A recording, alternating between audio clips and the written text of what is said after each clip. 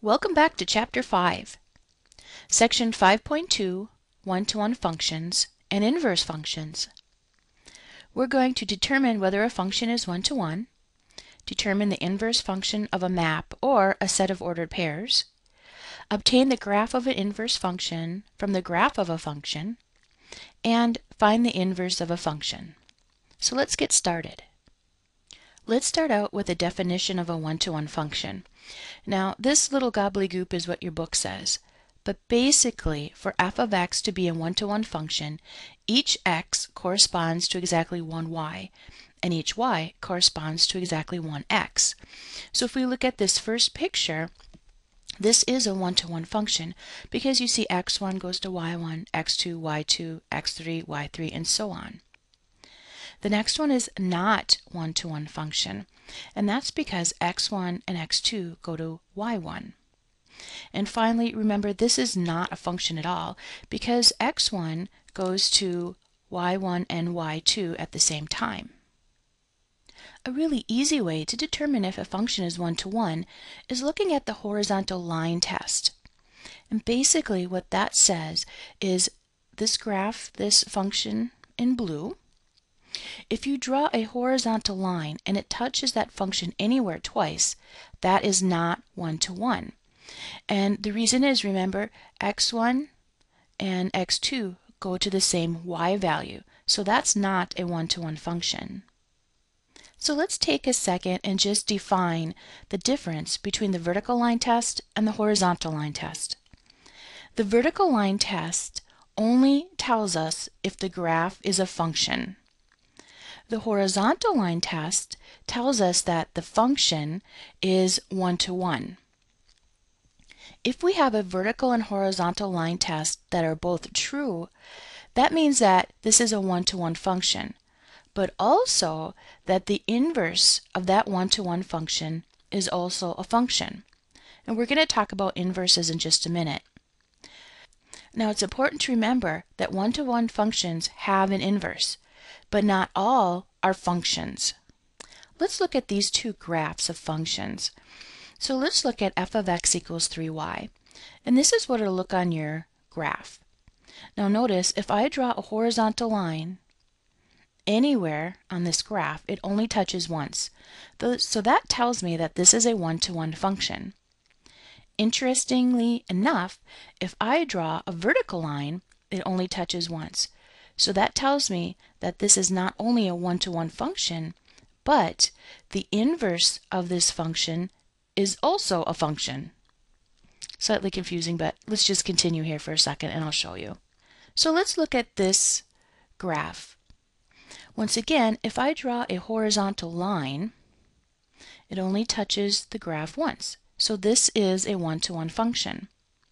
Just like the last one, if I drew a vertical line, it only touches the graph once. So this also is a one-to-one function with the property that its inverse is also a function. So I've been talking about inverse function, but let me show you exactly what it is. First of all, the notation for an inverse function is f to the negative 1 of x. This negative 1 does not mean 1 over f. It actually tells us it's the inverse function of f. Functions f of x and g of x are inverses of one another if and only if f of g of x equals x and g of f of x equals x.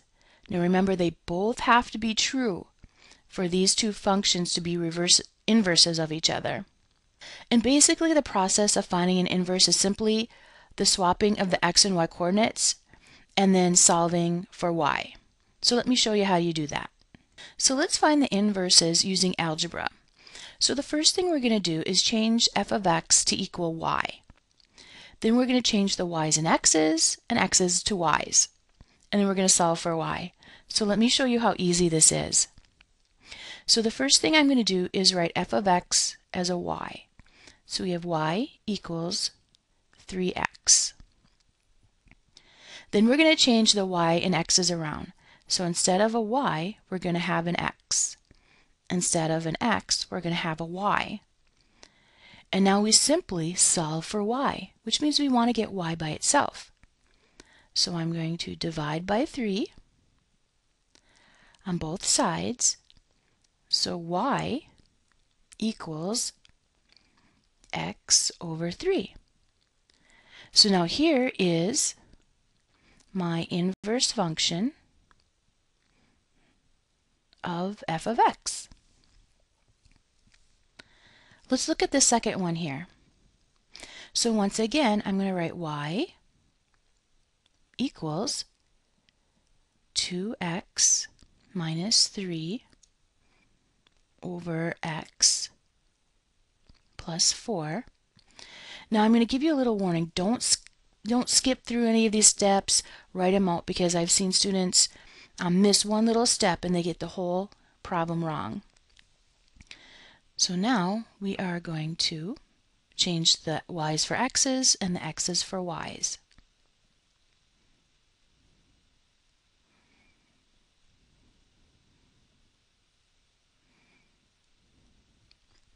Okay, I love to cross multiply. So we're going to cross multiply x times y plus 4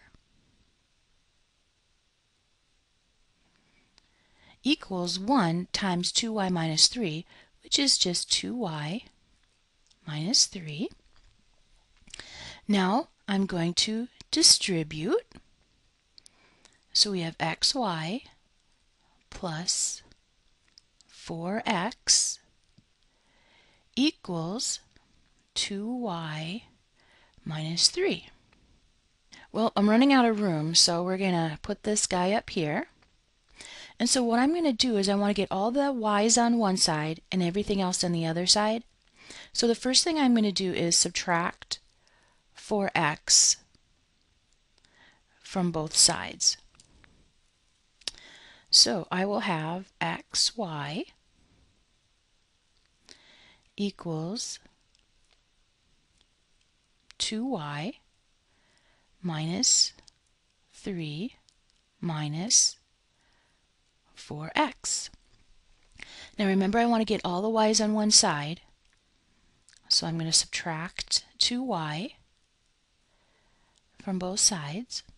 So I get x, y minus 2y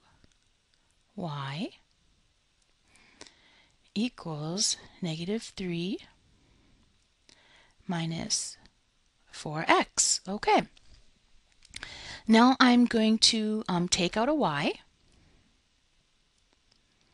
So x minus 2. And I apologize for my tablet. I'm not sure what it's doing, but we can still see it. I'm going to get y by itself, so I have to divide by x minus 2. Don't forget my negative there. And here is the inverse of this function f of x. So let's check the inverse result. And if you look here, this is f of x equals 3x from above, and then this was our inverse. So basically, f of g of x should equal x, and g of f of x should also equal x if these two are truly inverses. So let's do the first one. F of g of x should equal f of g of x, which is x, over 3. So now we're going to put this in for our x. So we have 3 times x over 3. And sure enough, the 3's cancel, which leaves us with an x. So the first one's true, but remember they both have to be true. So let's look at the next one. So we have g of f of x equals g of f of x, which is 3x. Now remember, we're putting this in for x, so that gives us 3x over 3. And look at that. That also reduces to x. So we just proved that these two are truly inverses of each other. Let's look at the second function that we found the inverse for. And here's the inverse. Remember it was negative 4x minus 3. I just multiplied through by negative 1 to make it a little bit nicer. And there's something really cool about these graphs.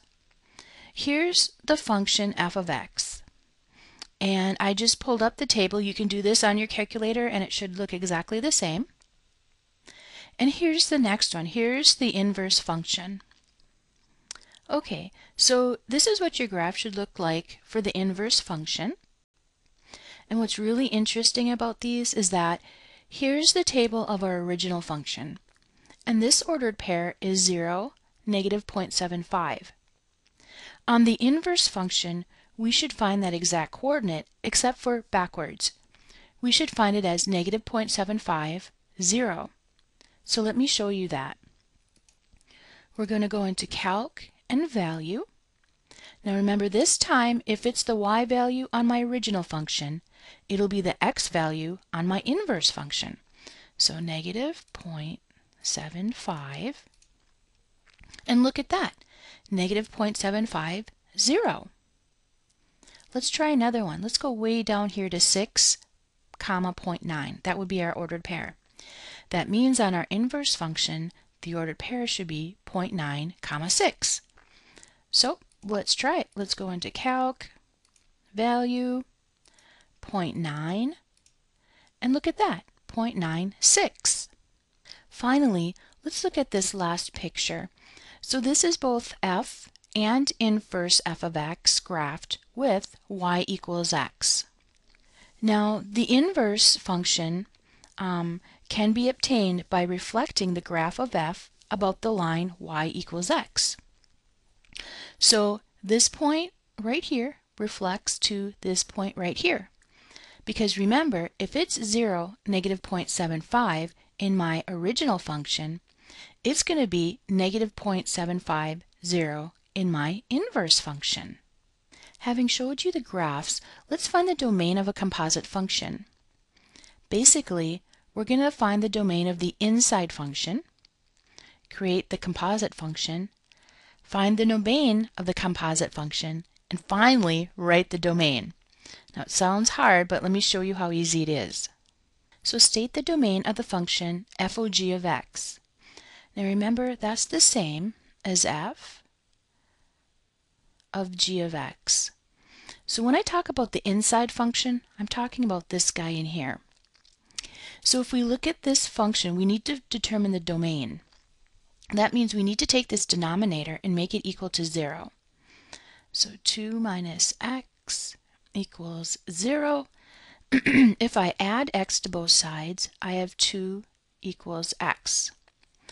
So what this tells us is the domain equals everything except 2. Now we're going to do the actual composite.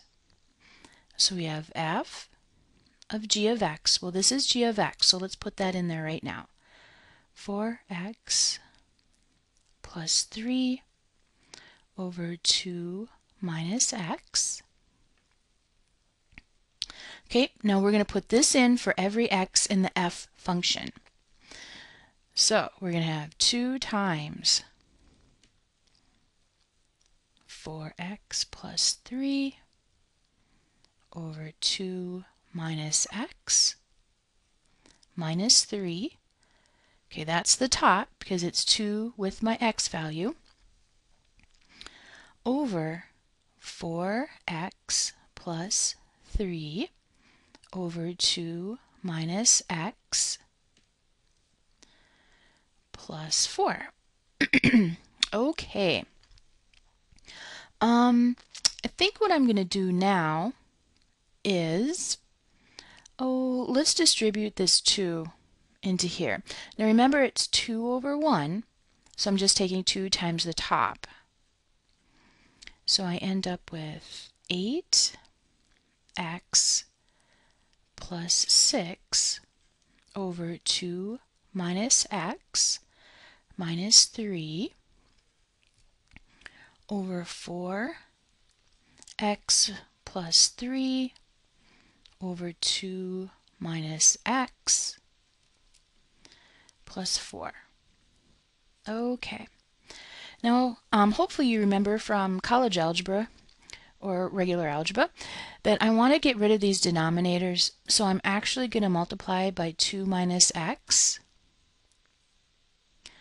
over 2 minus x. Okay, so what's going to happen is that when I do that, these will cancel, but I still have to multiply 3 times this. And here, these will cancel, but I still have to multiply 4 times that. So let me show you what that's going to look like. We're going to have 8x plus 6 minus, and now I'm going to just take negative 3 times 2, okay, is minus 6. Negative 3 times negative x is a positive 3x over 4x plus 3, and then 4 times 2 is a positive 8, and 4 times negative x is negative 4x. Okay. Let's put some stuff together. Well, these two are going to cancel, which is really handy. So 8, 9, 10, 11, we have 11x over 4x minus 4x cancel, which gives us 11. And it turns out to be x. Now, we kind of knew that, right? Because these we just proved were inverses of each other. But it's still kind of nice to go through all of this, gobbledygook, so to speak. And the domain of this one is all, the domain of x is all real numbers. So we can say the domain of f of g of x is x such that x cannot equal 2. And remember, that's from way up here. So let's state the domain of the function g of f of x. So I have my f of x and g of x. Now remember, this is the same thing as saying g of f of x. So this is my inside function. So if I look at f of x, the domain is all real numbers, so we don't have to worry about that.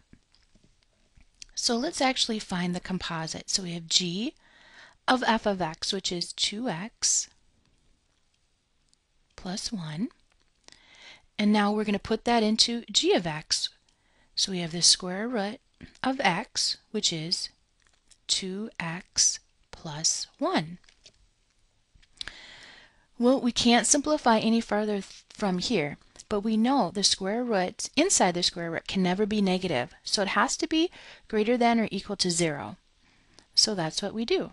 2x plus 1 needs to be greater than or equal to 0. Going to subtract 1 from both sides. So 2x and negative 1 divide by 2. So x has to be greater than or equal to negative 1/2. And that turns out to be our domain.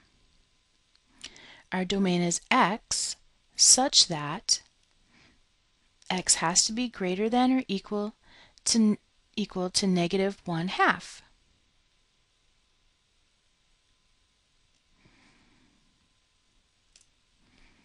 Okay, so now it's time for you to start the assignment 5.2 homework.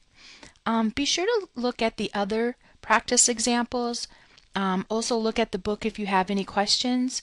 Remember, you can always email me any questions or come on to Skype during office hours.